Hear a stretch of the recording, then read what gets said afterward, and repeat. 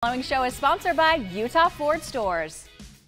Welcome to Fresh Living, everyone. I'm Carrie Hawker Diaz. And I'm Laura Murray, and we are joined by a very special guest, as you can see. David James, our very Utah's famous David James, as known by KUTV. David, I'm giving him spirit fingers, but spirit fingers, but my mittens won't let me do it. Great to see you. I appreciate you guys being out here again and taking it on the road here to the Ford store. Ford across the state of Utah, the Ford dealers have been a great partner with the Super Bowl of Caring. They've helped feed a lot of hungry kids this last decade or so. That's right. We absolutely love partnering with them, and we have a fun show packed for you. If you saw the show last time, we did a relay, and Caitlin was here with us. And I'm ready. I'm getting my lunges ready. We're getting ready. And you aren't going to ride the bike or trike or scooter or whatever that is. That was the challenge. I'm opting out this year. I get to hand the winner the trophy, so I'm excited. So you've already won. I've already won, basically. Yeah. Thank you very much. That's what she's claiming. And we are here to help fight childhood hunger. DJ, do you feel like the pandemic made this worse, or do you think it's helping?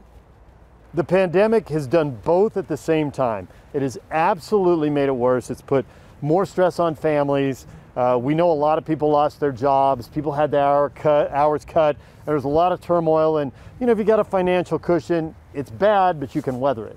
But if you're living paycheck to paycheck, or you only have a small cushion, it's hard, And so I think what we have seen is that donations are way up. That's where it's helped. I think it's made sense to people. Hey, I really have to work with the Utah Food Bank, the regional food pantries across Utah, the pantries in my local schools. So from that aspect, it's helped because there's this awareness that, hey, the kids who are already living in poverty, this is really hard on them. So it's really helped the donations flow. That has been a positive, but you've got this huge negative over here, which, anytime a kid is hungry, that is super sad. The kid is not going to excel in school. It's really hard to concentrate and learn when you're hungry. Right, it's very true. Well, that's the last thing literally our children should have to be worrying about, is where they're going to get their next meal.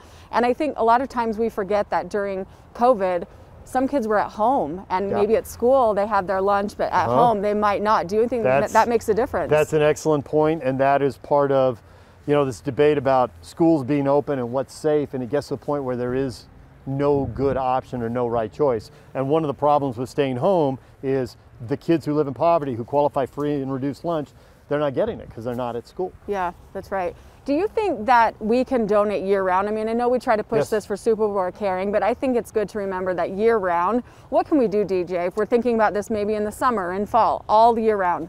So that's an excellent point, and the Super Bowl Caring, the national board, they have switched their focus. They've officially changed their name to Tackle Hunger. Super Bowl Caring is now an event they do. Tackle Hunger is what they do year-round. To the degree you can have events that raise money, collect food, and create awareness, I would say collecting food is the third most important thing there. The awareness, because you're not going to do anything until people are aware there's an issue. And then money is always more effective than food, because we don't have a food shortage. What we have is a distribution issue. The people who need the food can't get to the pantry when it's open because they're the working poor and they're at work. Or the one vehicle that two families are sharing has gotten somebody to work and the other people can't get to the pantry. It's why opening school pantries has been so effective, because people are getting their kids to school. And the schools are in the neighborhoods and are often walkable.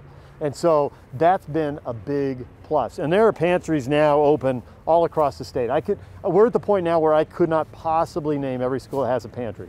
It's over 100, and the Jordan district, the Cache district, the Logan district, they're at 90–95% of their schools have pantries. Well, and this is why we're here. We're going to help fight childhood hunger here with the Utah Ford Stores, and I'm going to head in now to talk to the general manager, Phil, right inside.